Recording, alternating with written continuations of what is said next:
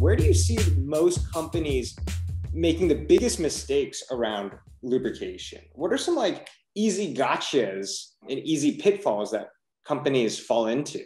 It could be as simple as handling lubricants. Like, where do we store them? How do we store them? Right? What do we do when we order them? How do we choose the right lubricants? Right? So it's tough to say that there's this one, worst, case scenario where that's the one that always gets you, right? Within lubrication management, there's so many these areas. There's contamination control, right? So how well sealed were their overhaul shops? Is this whole room sealed off?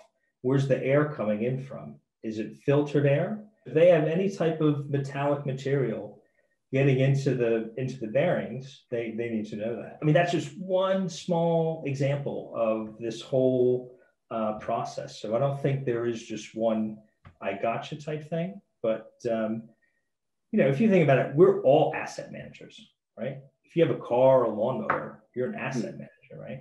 How much do you think about lubrication from that aspect, right? So now let's take a gas or steam turbine, right? That's hooked up to a generator, so we're producing electricity, right? So now we have real output other than just driving down to the store. And this thing has a 16,000 gallon reservoir of oil. 70% of the world's energy, produced by these turbines, is literally riding on a film of oil that's like as thick as your hair. If that oil fails, there's some big consequences, right? So it's not such a great outcome. Some of these organizations, we find opportunities to highlight lubrication and lubrication failure modes so we can increase their reliability, right? The value is you could reduce your failures by 30 to 35% by having all these, a proper lubrication management program in place.